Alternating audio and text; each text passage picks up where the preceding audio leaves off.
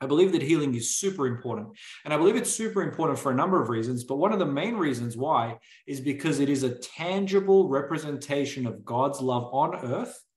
It helps to strengthen us and to strengthen others. And it shows people that the gospel is not just of word, but of power.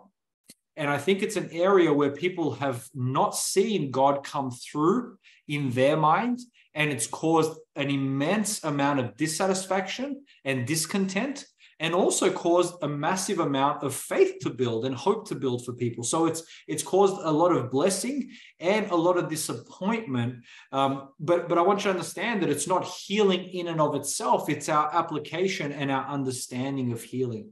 And so that's the reason I want to share with you in an exhaustive way so that you have a real good basis for why you believe what you believe about healing. I want to start off by saying that I don't know everything there is to know about healing. Okay, I just don't. There are things that I'm learning all the time. There are angles to it. There are nuances to it. But I will say that it's one of the areas of my life where I've seen the biggest level of success that you could measure outwardly. Okay, God's changed me far more internally than you'll ever see on the outside, because oftentimes, there's a delayed process in implementing what you learn on the inside than what you see on the outside. But as far as healing is concerned, it's just an area that I would consider an area of strength for me. And like I said, I don't know everything about it. I'm not perfect. There are questions that you'll ask me that I'll just say, I don't know. There are questions that you'll ask me, I can give you an opinion, and that opinion is based on experience or some level of knowledge, but it's not going to satisfy you. Okay. And so, like I said, I don't know everything there is to know, but I know enough to be confident to step into a room and be able to lay hands on the sick and see them recover. And I've been able to do that all over the world. And it's just really, really cool. And I want you to have the same thing that I've experienced, where you see that God is not just words, but that there's a tangible representation of his goodness. And the first thing that I would ask you to do is to kind of put away some preconceived notions and some preconceived or previous beliefs about God and about healing and about the way it works. I will tell you that when I started down this rabbit hole, so to speak, it really took me places that I didn't think were godly or correct or possible. And a lot of that had to do with my background and my level of belief and my lack of understanding. And some of it was just the resistance, And so tonight, my focus is really going to be on giving you a context so that as I get into the word, you understand where I've come from and you understand why I'm so strong on it and why I believe what I believe. And hopefully some of these will touch on maybe your experiences and the things that you've seen. And so the first kind of brush or the first experience that I had with healing happened around probably around 2010. It's 2009, 2010, something like that, where I personally experienced it. And the challenge that I always had with healing is, I come from a banking background, and bankers are very analytical, and not just that, but also come from a former communist country, right? And so when you're an analytical ex-communist country living banker, you become super aware of people and super aware of I don't know what's the word, but people lying to you. You become aware of people misrepresenting, of people embellishing, and I found that, like, when you're a banker, people, let's say you're lending them money, right? They're going to tell you all sorts of stuff. Oh, yeah, I work here, I work there, I get money from here. My expenses are really low. My income's really high.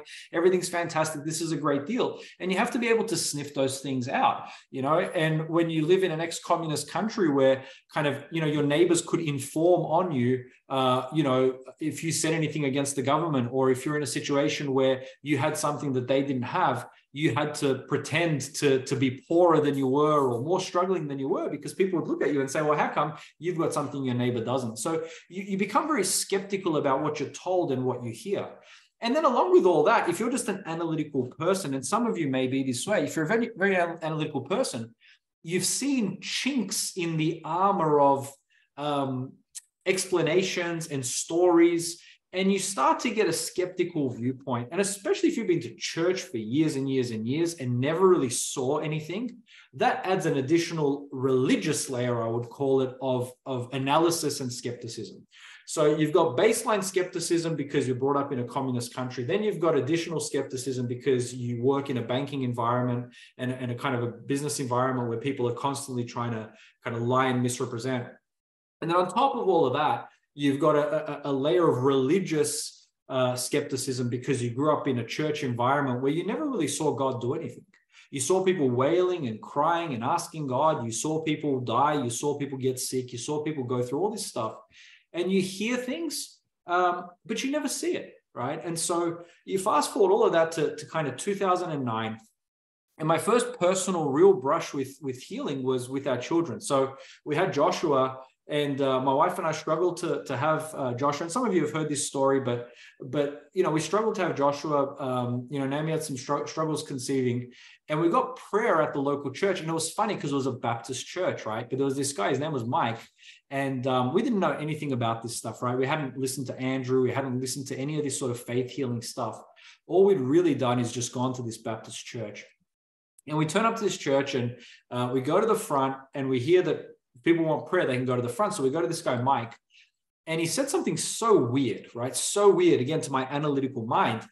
He said, now you got to be careful because if I pray, people get pregnant. And I was like, what are you talking about? Like, who talks that way? I mean, again, if you come from a church where nothing happens, like who talks that way? Who has confidence that that something is going to happen in a church context? Like churches always kind of say, well, if it be God's will, if God will allow, if we, we'll all lift up this brother or sister to you. And for this guy, he had such a confidence, and so we prayed with him. And 9 months later, Naomi gets pregnant. We have Joshua. And so that was kind of weird. But I put it to the side and just went, okay, well, maybe, right? You never think that God can't do it. You just go, the Lord works in mysterious ways. It's the way that everyone talks about it. It's such a catch-all for God. The Lord works in mysterious ways. We don't really know. We kind of ask him. He's like a slot machine. You put the coin in and you pull the thing. And if something comes out, fantastic, but you're not really expecting it, right? That's the reason you're not putting all of your money into the slot machine. You're just putting a couple of cents, maybe $1 or $2, because you're not really expecting to win. But if you win, fantastic, right? And that's how people treat healing. That's how people treat a lot of the supernatural things in many of our churches. It's, we'll throw a prayer out there. And if it just happens that God's, spiritual slot machine, if your number comes up, then you get your healing. But we don't really know what's going to happen. We don't really know how this stuff works. And for me, that was a really terrible way to represent God. But I didn't know any better. And so that's what I thought happened when this guy Mike prayed for us. Then we go through this period of seeing Joshua be born, and then we want to try for our daughter. And in between Joshua and Elizabeth, who's our daughter, we had 2 miscarriages. And when we went through these 2 miscarriages, that's really the process that got us on this journey. And the first time when we had the first miscarriage, Naomi was just starting to get on this understanding of faith and healing and how it all works. But she wasn't really fully baked, so to speak, right? She had a level of understanding. I was not interested. I wasn't interested. I was going to work. My career was the most important thing to me. I didn't really focus on any of this stuff. But in the background, Naomi's learning and growing. And as she's learning and growing, she's getting established in the word, but she wasn't fully there. She didn't really fully believe it. But she kind of threw prayers out there and hoped that it would work. And so then we have this miscarriage, and she's shocked. And she's shocked because you have to understand, Naomi was a goody two-shoes. She still is a goody two-shoes, but she was a really super goody two-shoes. If you could have 3 shoes that were good, that would be Naomi. She'd be a goody 3 shoes, right? Like Naomi was good. She'd never kissed a boy before. She'd never held hands with a boy. When we got married, she was a virgin, all those things. She didn't swear. She didn't cuss. She didn't do all those things. She didn't smoke. She didn't drink. She was a boring person, right? No, but she was good, right? She was holy. She was speaking in tongues. She was born again. All the things that would make you worthy to receive healing. All the things that would make you deserve to be healed, she had it. All right, fine, she had a reprobate husband that didn't care and wasn't a particularly good Christian, but she was fantastic, right? She had kept herself pure for her marriage. She kept her mouth pure. She kept her heart pure. She kept all those things that those other people in the Bible that you might have read about, the tithe of, all their herbs and spices and kept all the laws and kept the cup really clean on the outside, right? She was one of those people. Naomi was a Pharisee. And I don't say that. She'll tell you that. I don't say that in a negative way. I'm sharing this with you so you understand the context of where we're coming from. So she was a Pharisee. She was a good person. And the fact that God would allow for this baby to die in her womb when she'd done nothing wrong, when she was seeking him, when she was speaking in tongues and she was praying and, she was married, she wasn't having kids out of wedlock, she wasn't doing any of those, there was no reason outwardly why this baby should die. And in her mind, this was not just unfair, but this was like almost like an insult from God. Why would God do this to her? She felt like God took away something that she deserved because on the outward, she did everything right. And so we go through this first miscarriage, and then as she's learning and growing in the word, we go through the second miscarriage. And now she's really shattered because she doesn't understand, because by this stage she's understood that healing is from the Lord, that none will miscarry or be barren, that there's all these promises of God. And she's applying the verses and she's speaking those things, and she's waiting and expecting, and she goes through the same thing. And at about, I think it was about 20 weeks, something like that. I can't remember exactly, but the other baby dies as well. How does that work? I mean, how does it work when you're sincerely crying out to the Lord and you love him and you seek him and you want this thing from the deepest part of your heart, and you've already lost one baby? You struggle to get your first one, and then he granted your wish, so you know that it's possible. And then you lose the second. Like, God is so arbitrary. Like, he just kind of picks and chooses. Like, is he having a bad day? And fine, you know what, God, you let this one baby die, but why would you let my second die? Especially as and I have to understand, by this point, Naomi was listening to Bible teachings and reading her word and praying and all the rest of it, like 8, 10, 12 hours a day. Like, literally, her full-time job was listening to the word and obviously caring for Joshua. And God allows this second baby to die. And it's like, what is going on? And so she's distraught. She's pretty shattered. Again, I'm very aloof. I'm still at work. I'm still, I'm aware of what's going on, but guys just don't feel what women feel, when they go through this stuff. Not to the same degree anyway. And so she's quite alone, and so she's crying out to God. And imagine just in her mind, as a young lady, she's really struggling with this stuff. And then we go through the third pregnancy. And we get to a point where it's, I think, week 12 or 13. And without getting too graphic, she goes to the bathroom and sees the same sort of stuff. She sees kind of chunks of things in the toilet. So it looks exactly the same as the other two. And I remember going with Naomi to the doctor and sitting in the doctor's office with her. It was around 12 weeks, 12, 13 weeks. I don't know exactly, but it was early on. And the doctor said to her, basically, look, you're probably going to lose this one as well. The symptoms are exactly the same. You have all these issues and so on, just health issues. And so you're probably going to lose this one as well. And I remember Naomi just looking at the doctor, and she's like, no, it's going to be okay, this one. And I thought that she'd gone crazy.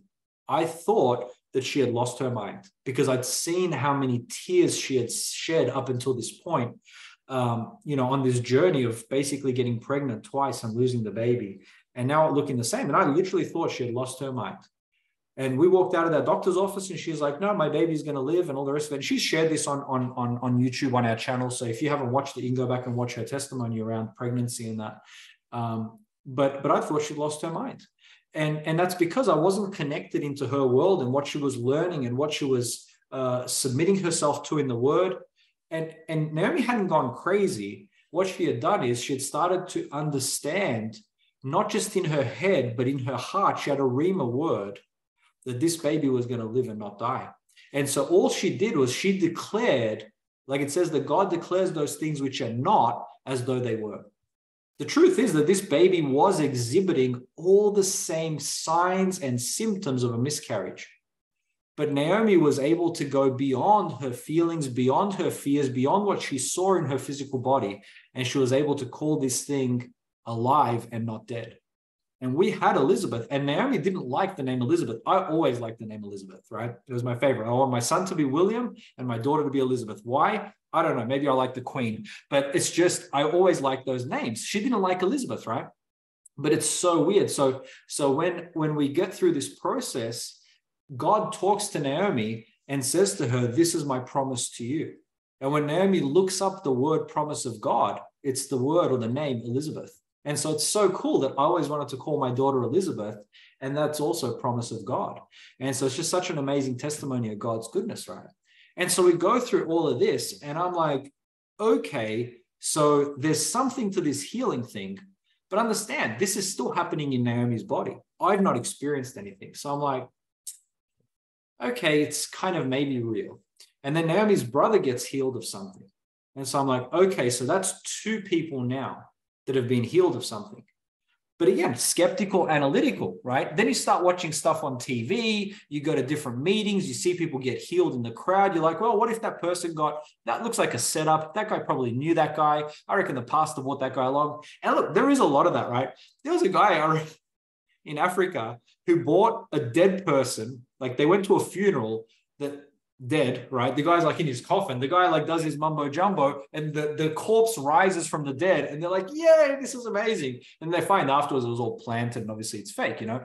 And so when you hear this stuff, and you hear of shady preachers, and then they're asking for money, and then all this stuff, right? Naturally, you get skeptical. And so as the circle gets closer and closer to me, where it's like I hear about people, and then it's like, well, I respect those people, but I'm really not sure. And then okay, well, that's someone that I kind of peripherally know, and then maybe that's okay. And then it gets closer and closer, and now it's within my family and people that I know. And then it happened to me. And so we were driving one day. I used to suffer with really bad hay fever, like shocking hay fever. And once a year, every year, I would have to take about a week to 2 weeks off work, and I would have literally 2 tissue boxes next to me, and I would be blowing my nose all day, and my eyes would water, and there was just no way for me to function. I just literally I was a mess. And I tried everything. I did all the over-the-counter stuff, Claritine, Zyrtec, just everything. I got onto Rhinocort, which was like the next one's like a prescription medicine. Some of you may have taken that, you put in your nose. Anything around nose stuff is actually really rude, right? If you've got issues with your nose and you got to get plastic surgery, you know what it's called? Rhinoplasty. Rhinoplasty. Why would they use the word rhino if you're already self-conscious about your nose? The worst thing you could call someone is something to do with rhino if they already feel bad about their nose. Rhinoplasty and Rhinocort because you've got problems with your nose. It's like the worst thing ever. Sometimes the medical community is just taking the mickey out of us. But anyway, we're driving to church one day, and it was a church we didn't really attend often, but this preacher was pretty full of the Holy Spirit, but we didn't attend this church often. And I remember we're driving there, and we're only like 6 minute drive from the church, from our house to the church.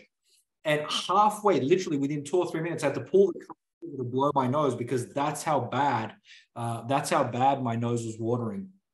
And so we pull into the church car park, and I said, Naomi, just go inside, and I'm just going to go to the pharmacy and see if I can just get something, for my nose. And she's like, why don't you just come inside church and just come and sit in the back?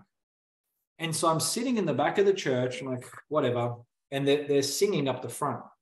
And some of you may have heard me share this before, but understand, like, I feel terrible. I'm not full of faith. I'm not expecting anything. I'm not believing for anything. I'm just sitting at the back of the church because I can't do anything else. And as I'm sitting at the church, and my eyes are just wet and my nose is wet, and I feel horrible, I hear the voice of God say, go and sing up the front. Like not on the stage, but just go towards the front of the church and sing. And I can't sing. I'm a terrible singer.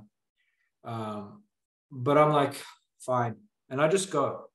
And again, understand the reason I'm sharing this with you is because you have to get past the preconceived ideas and the preconceived notions, the same way that I had, if you're going to really excel and grow in this area.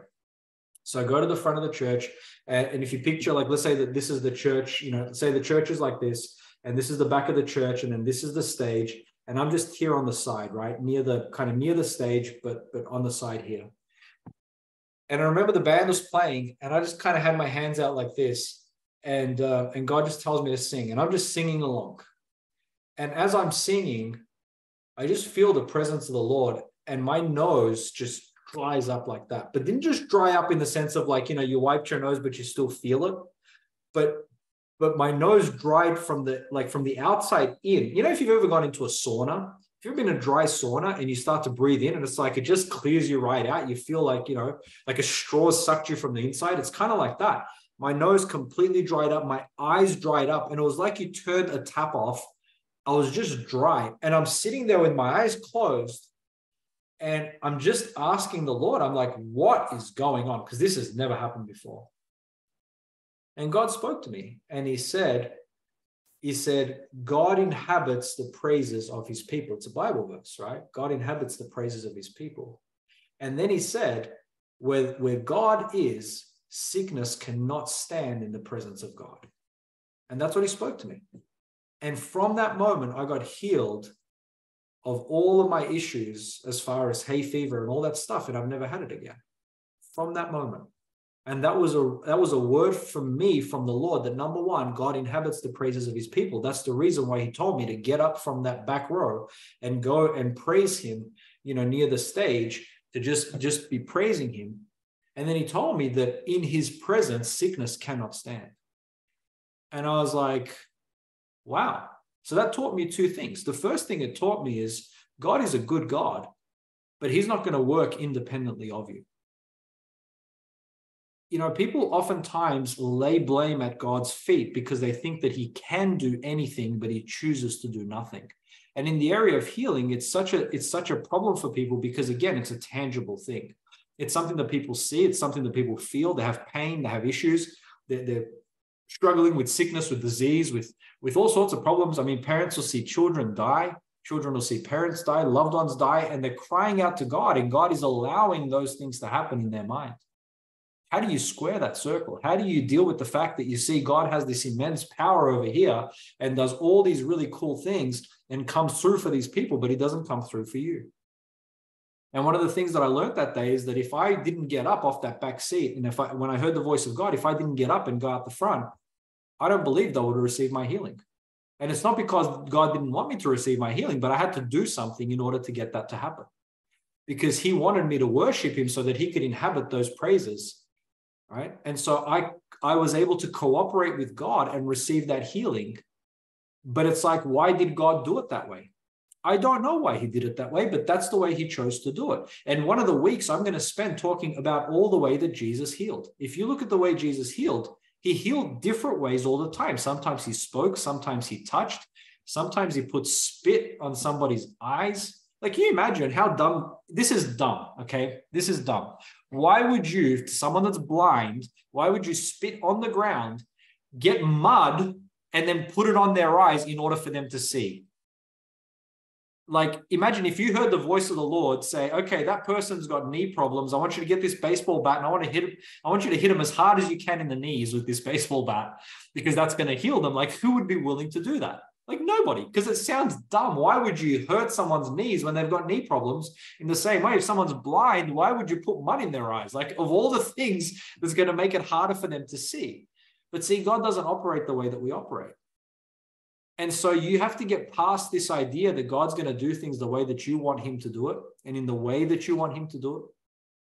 And I've just learned along the way that God uses different methods to heal people. And Jesus shows us so many different ways, and the disciples show us different ways.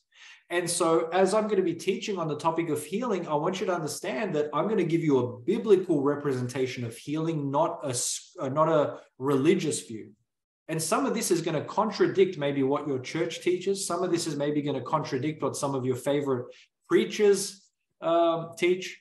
But I want to tell you that the stuff that I'm sharing with you has borne a lot of fruit in my life. Again, I'm not saying we're perfect. I'm not saying that we know everything there is to know. I can just tell you that it works and it's getting better all the time. And so, to the degree that I can share that with you and that helps you, fantastic. And then I hope that you build on that and grow from there. But I want you to understand that I didn't come from a happy, clappy Christian background. I didn't come from a faith-believing background. I had to overcome a lot of skepticism, a lot of unbelief. And I was very much the doubting Thomas. Like, you know what, God, I don't care if anybody else gets healed. Until it happens to me, I will not believe. And God was so good that he showed me his goodness in that moment where I wasn't seeking him, I wasn't believing him. And so he heals me of this hay fever problem. And that rocked my world and turned it upside down. And the reason why I'm so strong on healing is because my life was going in this direction. But after that moment, my life changed because I was confronted with an actual real healing that happened to me, to nobody else, to something that had been plaguing me for years. It's not something that, I had a little bit of back pain and it went away and you can kind of go, oh, well, maybe you just sat funny or, whatever. It's like, listen, I've been to all the doctors. I went to all the specialists, I was on all the drugs. Like I tried everything. I was like that woman, in the Bible where she had the issue of blood and she just kept getting worse. It was just worse every year. And the over-the-counter stuff didn't work. And, there was surgeries and things you could do. There was it got worse and it was debilitating. And so the fact that I could be supernaturally healed in an instant, I was like, God, are you real? Like, are you real? Like, not just kind of real, but like really real, like real? Because if you are, I can't live my life the same way anymore. I can't just be a banker or I can't just be a whatever. It's not about not working, but it's like, I can't make everything that was the focus of my life up until that point changed, because I recognized that God was real, right? In a way that I'd never experienced him before. That if God was willing to get so personal in my life, and again, I'm not seeking God, I'm not really trying, I'm not really doing anything, and he's willing to do that for me, I've got to figure out who this God is. And that's what took us on the journey of going to Bible college and everything else, is we just decided that we're not going to do life for ourselves anymore. We're going to pursue this God that is real. And that's why healing is such a big deal for me, because it changed my life. Of course, the gospel changes your life and all of that. But for me personally, being supernaturally healed of that, it changed my life. And so then I started, listening to everything I could on healing. And all of that got me to the point where I got baptized in the Holy Spirit. And I've shared this with you guys before, I'm sure. But, one night I was just like, we were doing a Bible study at our house and my wife was there and a couple of other people, my brother-in-law. And I just said, I want the Holy Spirit. And I won't go through the whole story, but, I just prayed and eventually I received the Holy Spirit. I started speaking in tongues. And then that just flicked the switch on the inside of me. And I've never been the same since. And that's really what empowered me. And I believe empowers every believer to be able to perform the miracles that God called us to perform and to do those things, because the Spirit is actually what empowers us. It's not of our own. And so I want to say that the first thing when you're starting in this journey of praying for others and seeing the sick healed, it's number one is you have to have your own personal revelation of healing. I'm not saying you have to be healed yourself, but I'm saying you have to have your own personal revelation of healing. And you have to be obviously born again, but you have to be filled with the Spirit. If you're going around trying to minister healing to people without being filled with the Spirit, you're doing it wrong.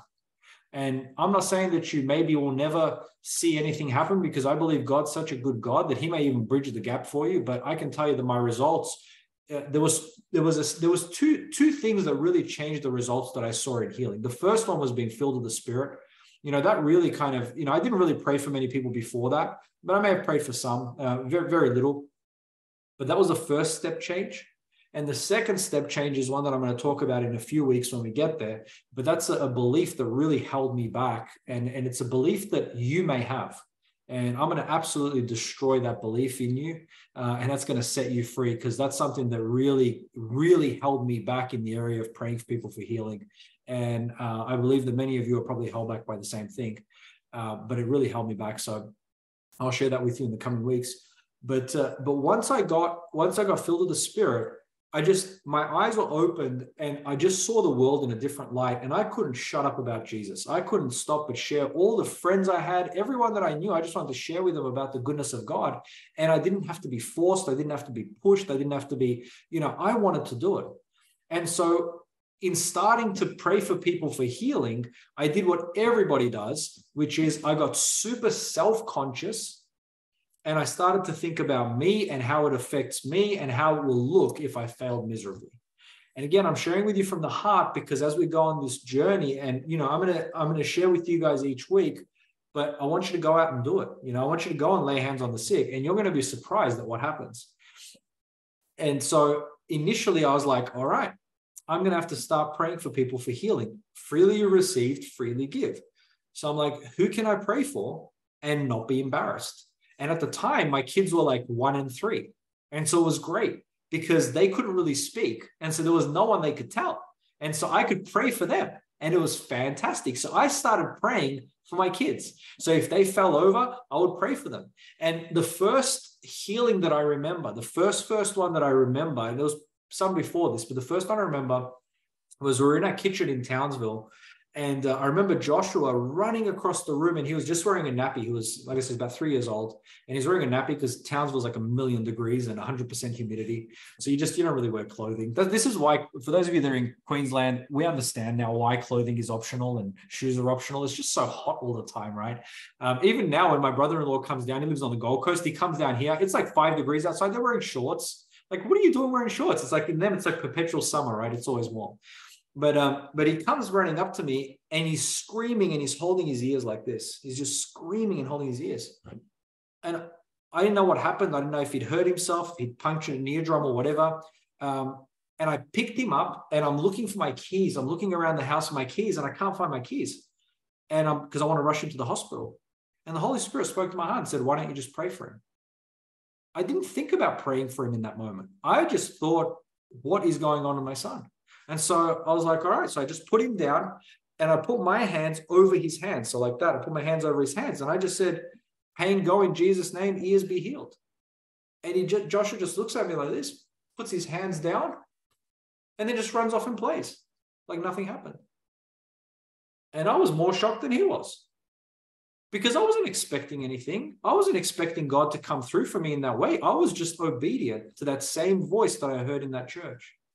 And, you can sometimes know all the stuff, and yet your initial reaction is to go into human mode and into leaning on our own understanding because we haven't trained ourselves to go to God instead of to go to the Spirit, instead of to go to people or to go to man. Even though I'd seen healing and I'd experienced that and all the rest of it, my initial thing when my kid is suffering was that I was going to go and I was going to take him to the doctor. Now, let me just say something. There is nothing wrong with going to the doctor. I know people have this issue. They have this hang-up. I'm going to be very black and white on some things. And then you can tell me later on that I should be gray. And I can hear Naomi already frowning from upstairs. I don't know that she is, but I'm assuming she is, right? Because this is how people are. I like to be black and white because I believe the Bible is very black and white. But God's best, okay? God's best is supernatural healing every time. That's God's best. That's what I believe. That's what I believe. I believe that is 100% God's best. I don't see anywhere where Jesus sent someone to the doctor. I don't see anywhere where that's the best. Now, is it wrong for you to go to the doctor? No, it's not. Is it wrong for you to take medicine? No, it's wrong. No, it's not. Is it wrong for you to have surgery? No, it's not. It's not wrong to do any of those things. Is it God's best? No, it's not God's best. But listen, God would much rather you be alive and learn and grow than you be stubborn and die trying to prove that you believe something you don't believe. One of the questions that you get asked a lot when you minister to people on healing is like, can I stop taking my medicine for my whatever disease? It's like, if you have to ask the question, the answer is no, you should keep taking your medicine. Right? Because what people do is they get a hold of this teaching, they get excited about this stuff, and they think that by them stopping taking their medicine, it's a faith step. It's not, right? I had someone ask me once, they were praying for their vision, they had glasses and they didn't have good vision. I took their glasses off and, things were blurry. And, they asked us to pray for them for their vision. And they were like, can I drive home like this without my glasses? I'm like, well, can you see well? They're like, no.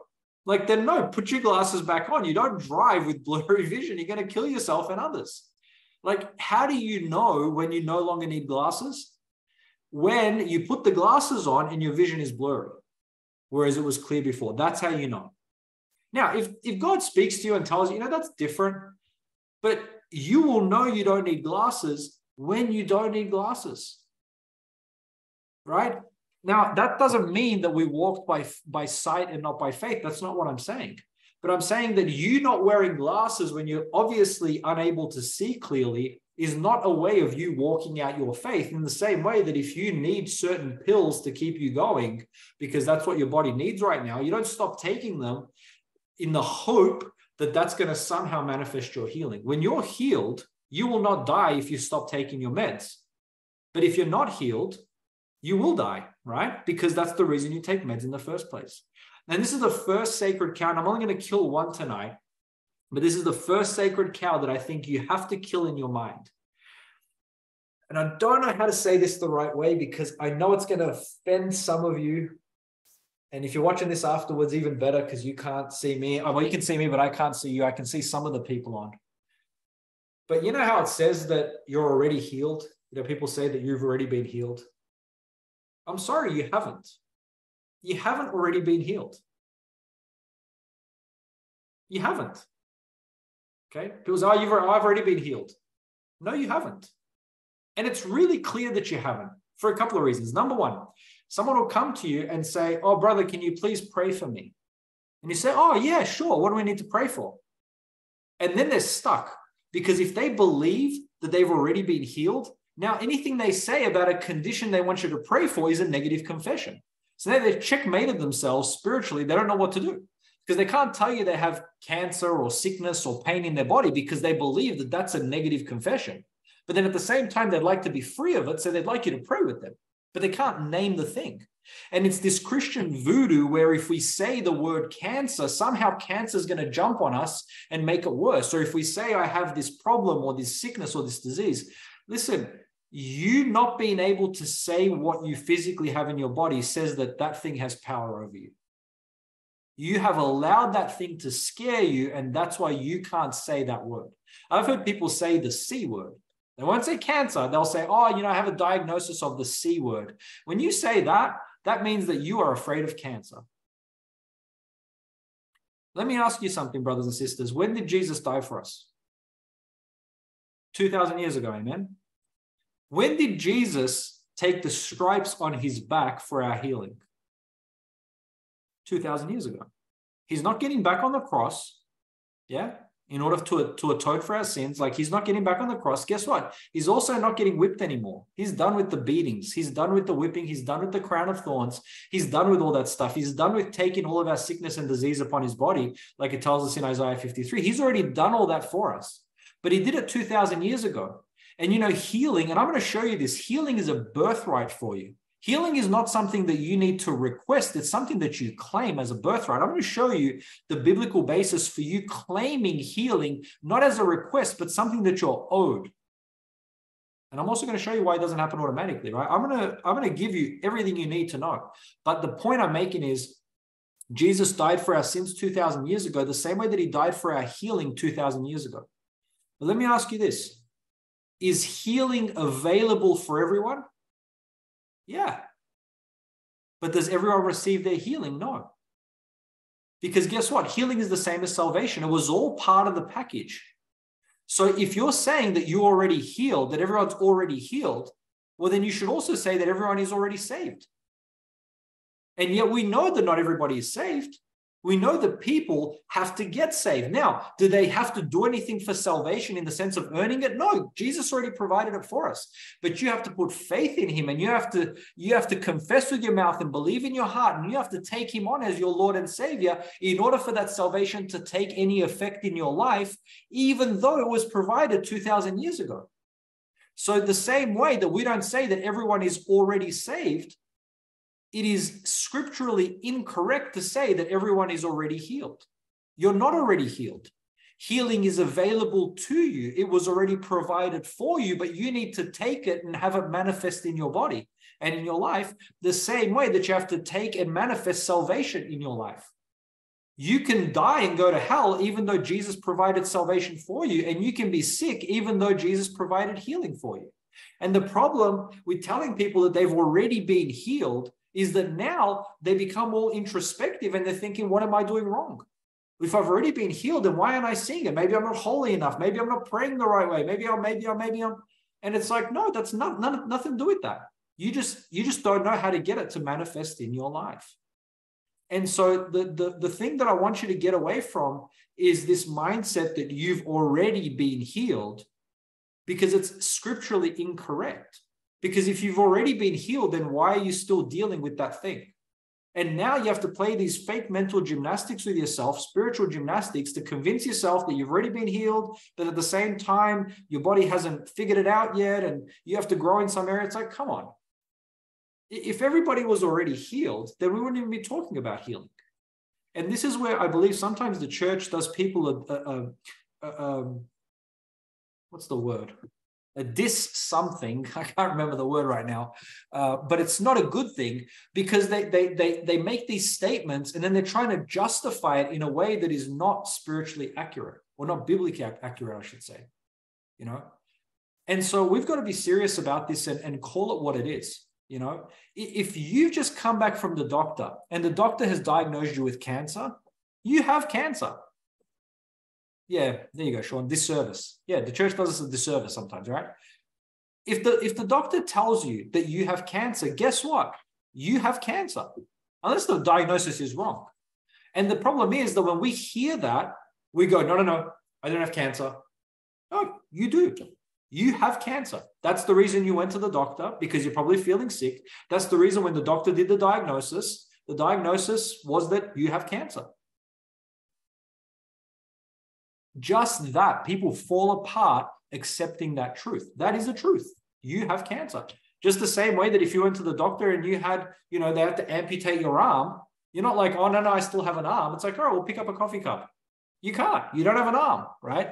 So that's the reality. And because we get into these Christian gymnastics in our mind and we have to kind of square the circle, it actually hurts our heart and puts a wedge between us and God and the scripture. Because we don't want to teach people how to get healed. We don't want to teach people how this stuff works. We just want to pat their head and make them feel better.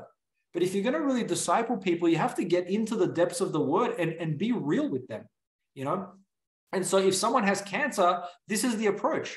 Hey, you know what? You have cancer because that's what the doctor told you, and that's what the diagnosis shows. In your physical body, you have cancer. But God can overcome cancer. And we're going to believe with you, and we're going to pray for you. We're going to see that cancer go in Jesus' name. And you're going to be free of cancer, and you're going to rub the devil's nose in it. And it's going to be an amazing testimony, praise Jesus. But do you have cancer? Yeah, you do. Right? That's the reason we're praying for you, because you have cancer. Otherwise, why would we pray for you if you didn't have anything? And I know people, close to me that struggle with this stuff, that they'll get a diagnosis for themselves or for someone else. And it's like, they don't want to call it the diagnosis. All that says is you've given power to the diagnosis. And I'll show you where Jesus himself, according to people, and I'll show you this in the word, right? Everything we do is scripture-based, right? I'll show you where Jesus speaks unbelief, right? He doesn't. But where if we did it in our Christian circles, we would say Jesus is speaking unbelief. And he's not. He's just calling things matter-of-factly, but he knows that there is something stronger coming than what the diagnosis is in the moment. But you have to, the reason I'm sharing on this tonight is I need you to spend the next week getting all the junk out of your mind and out of your belief system around healing. That it's not a formula, that it's not a certain 3-step process, that we can rely on God, that there is a way to see healing manifest, but it's not the way that we would always want it, in the way that we would want it, in the way that we've seen other people do it. Healing is very much a spirit-led thing, number one. And number two, it's always done under the basis of love. And so when we're approaching people for healing, it's not for a show. It's not for our own personal edification. It has to be driven by God's love for that person in that situation. And the way that you're going to manifest healing is by you personally having a deep conviction that God wants everyone to be well. You have to establish that God wants everybody to be well. If you have a shadow of a doubt that God maybe wants that person sick, it is impossible for you to pray for that person in any sort of faith, because you just don't know. And you could be going against God. So you have to, number one, you have to have your own personal revelation of healing and how it works. And I'm going to give you that over the coming weeks. So I can't give you the revelation, but I can give you the information. Then you have to also have the baseline belief that everybody can be healed of anything at any time. You have to have the baseline belief that God's best is supernatural healing, but there is nothing wrong with going to the doctor, because you'll condemn people, right? I'll tell you, I'll give you a classic example of this, right? Last year, 2022, we've traveled the world. I never get sick, right? Never get sick.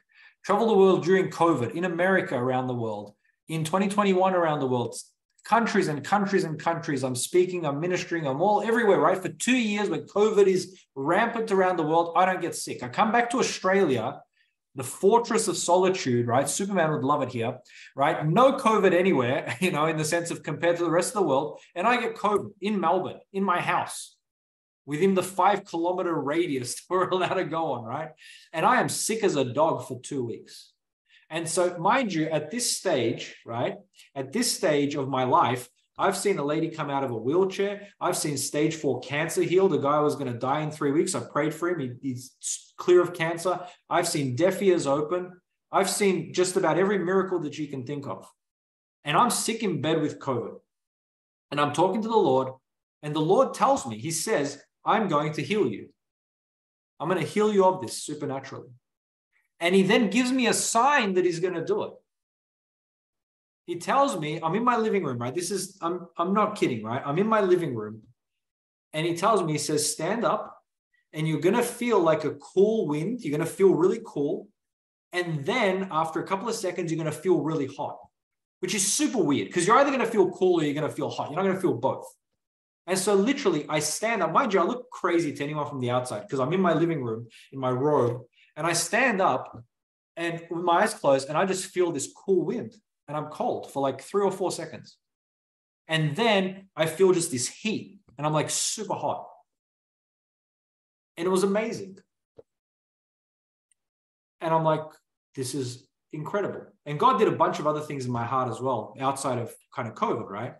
Just different things that I've been asking him for and stuff. And it was a real amazing supernatural moment. And then I sit back down and I'm still sick. And I'm still sick that day, and I'm still sick the next day, and I'm sick the day after that. And I don't know what to make of it because he told me he was going to heal me. And I stood up and had this experience exactly like he told me it would happen before it happened. I've never shared this with anyone. And yet I'm still sick. And about 3 days into it, I'm like, Lord, what is going on? I know you told me you'd heal me, but I feel like I'm dying. And you know what he said to me? He said, you need to go to the doctor. And I'm like, what? What do you mean I need to go to the doctor? You told me you would heal me. You gave me this experience, right? Like, why would I need to go to the doctor? And you know what he said to me? Because you're not believing me for your healing anymore.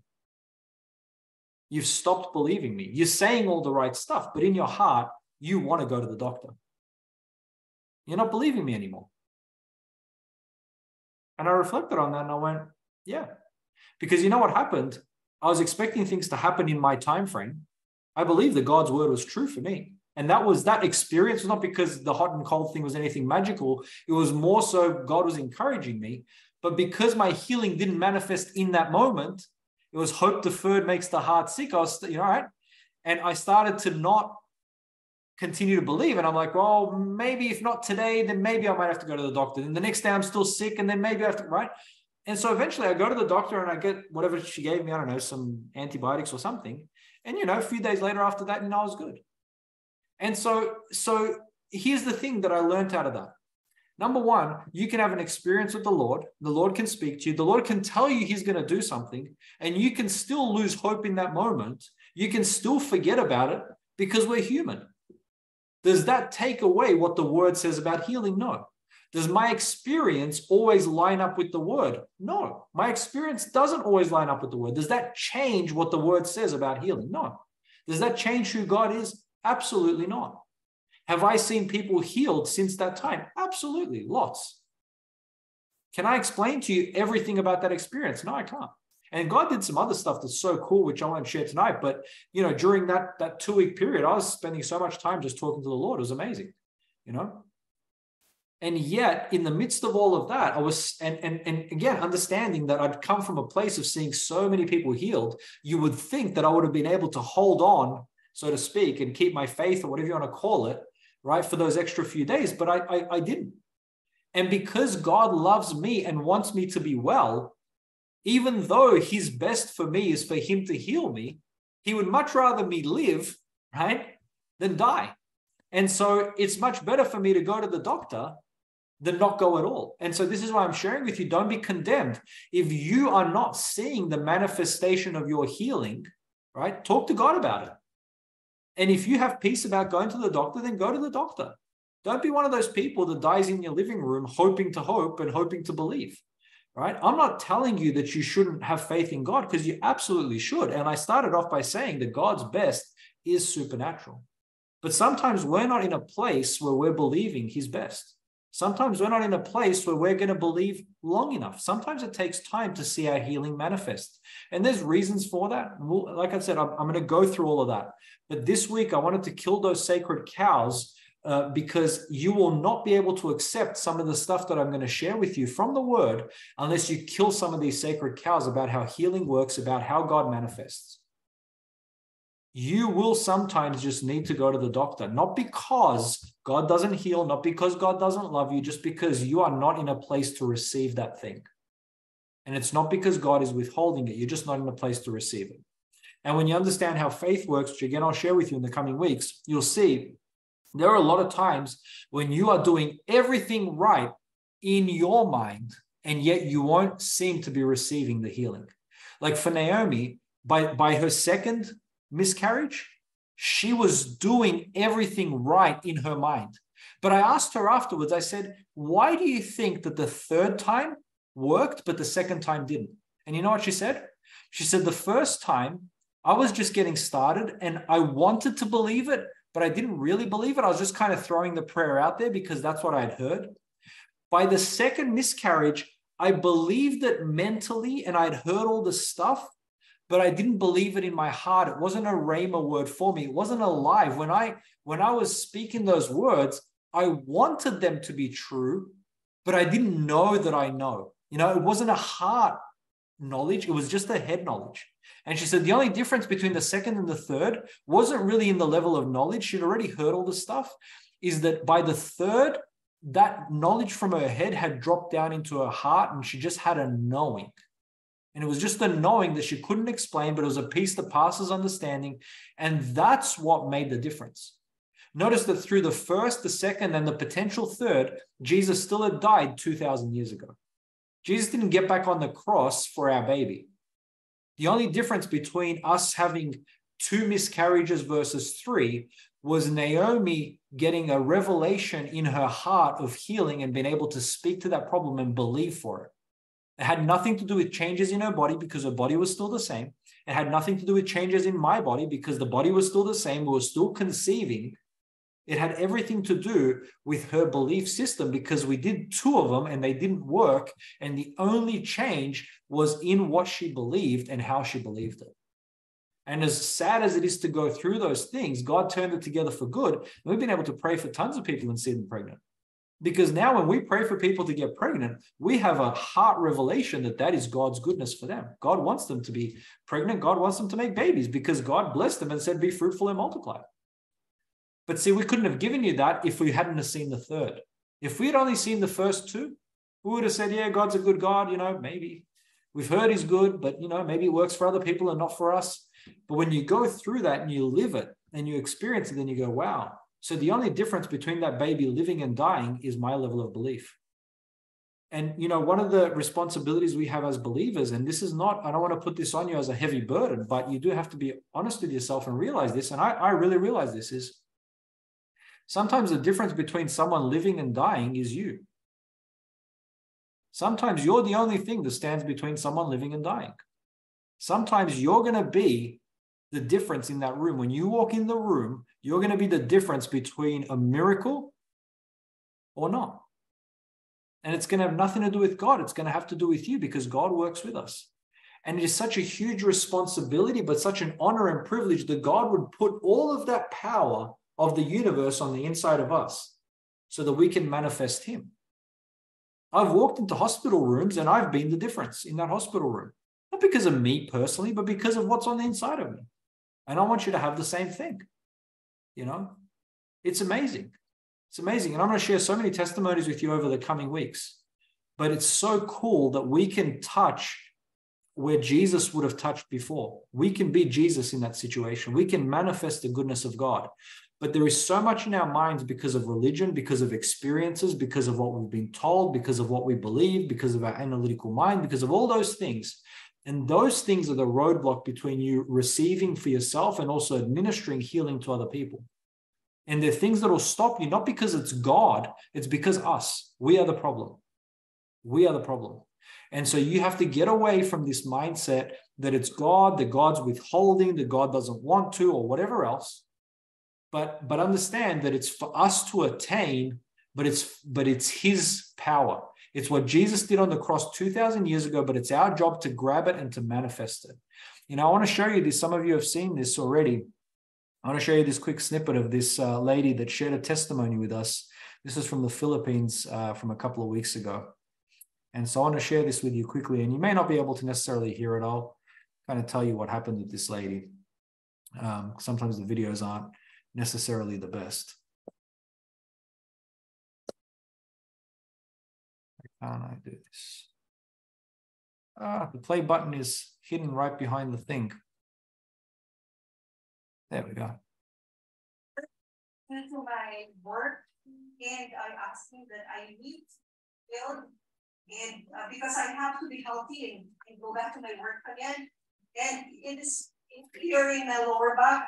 Actually, when I was sitting there, I'm a little bit restless because it pains me when I'm sitting down for a long time.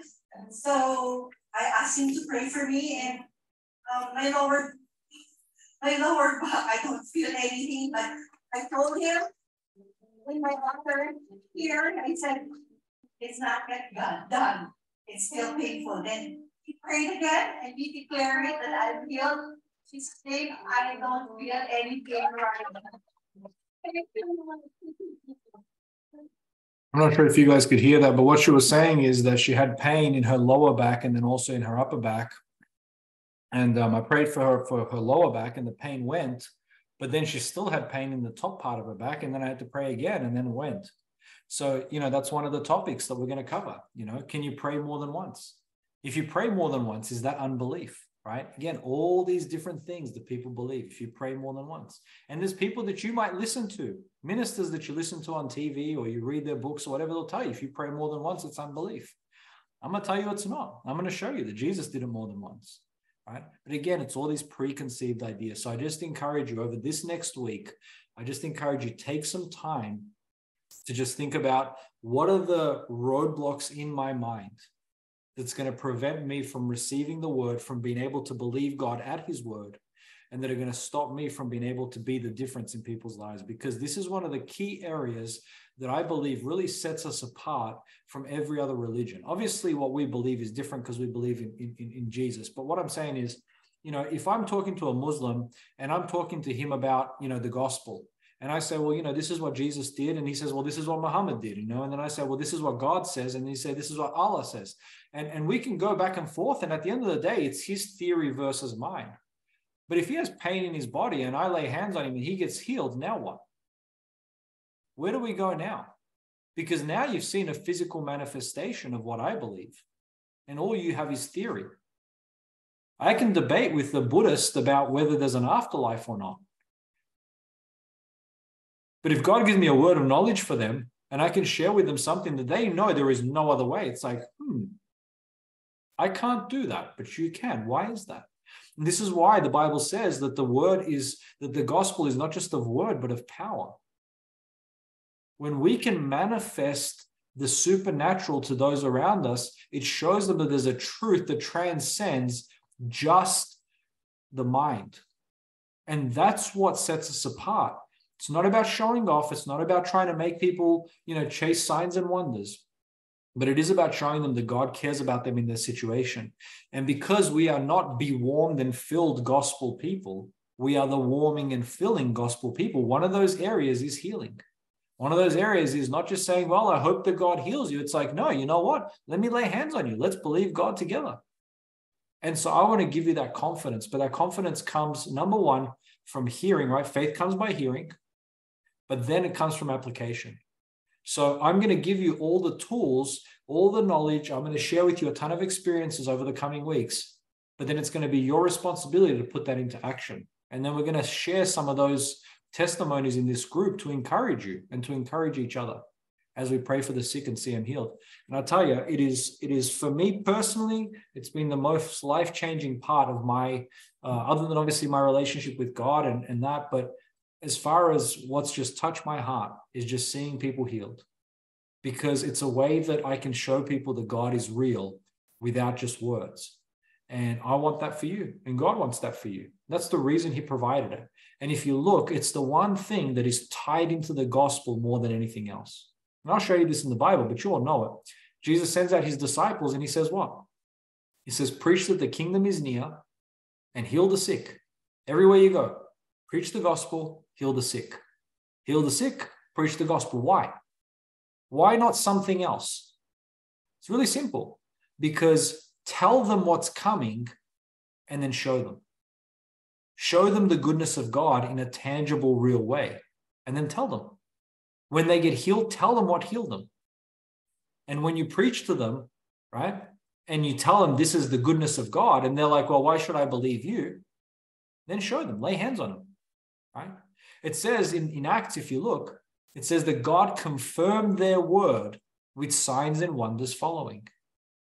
Why? Why didn't he just leave people to say things? Because God's not like that. God wants people to experience his goodness. We don't do it to get people in that way, but we do it as a confirmation, as a manifestation of his goodness.